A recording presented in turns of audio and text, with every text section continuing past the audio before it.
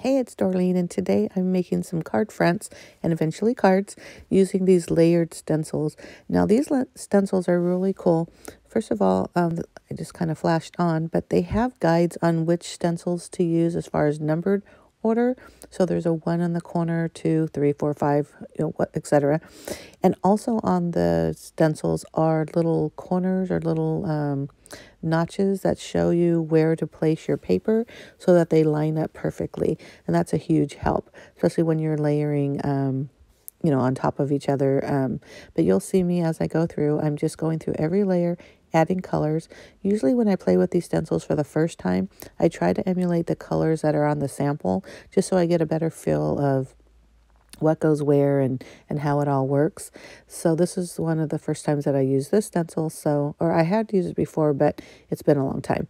But anyhow, like I said, I'm basically just going through each stencil step and putting down some color using the paddle brushes and some ink that I have in my stash.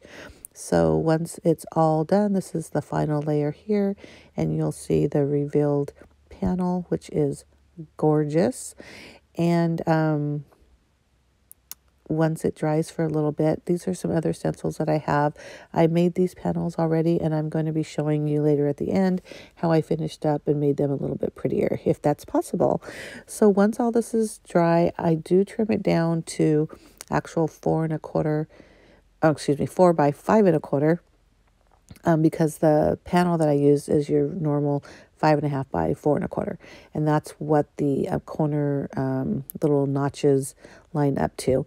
So I pulled out some glitter glue, stickles, whatever you want to call them, assortment of both, and decided to really jazz these up.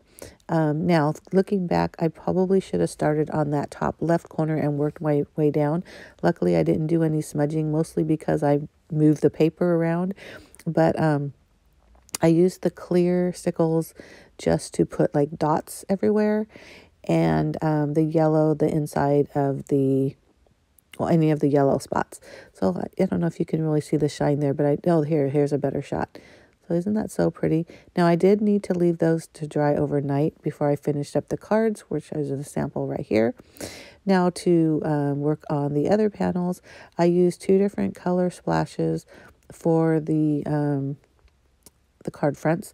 For the yellow one, I did yellow and also silver, which you'll see me do here. And then, and I just kind of put it around the edge. Now, I wasn't too worried if it went into that circle area, but I really was trying to concentrate on the edge. And I did the same thing with the pink panel using a pink and a clear sparkle. So you can really see that there. It's so pretty with the extra splatter. And then I used my Misty to put the sentiments on all the cards because I wanted to make sure I got a good dark impression. So there you go on that. I hope you do like this. Stick around for the card reveals over at the end. If you do like these, please make sure you give me a thumbs up. Leave a comment if you have any questions. And make sure you hit that subscribe button down below if you're not already a subscriber. But aren't these cards stunning? If you haven't played with these layered stencils, I recommend that you get at least one set. They're a little pricey, but I think they're worth it. They're just gorgeous. And here's this one, a little close-up on the first 2 cards that I made. Gorgeous. Thanks for watching. Bye.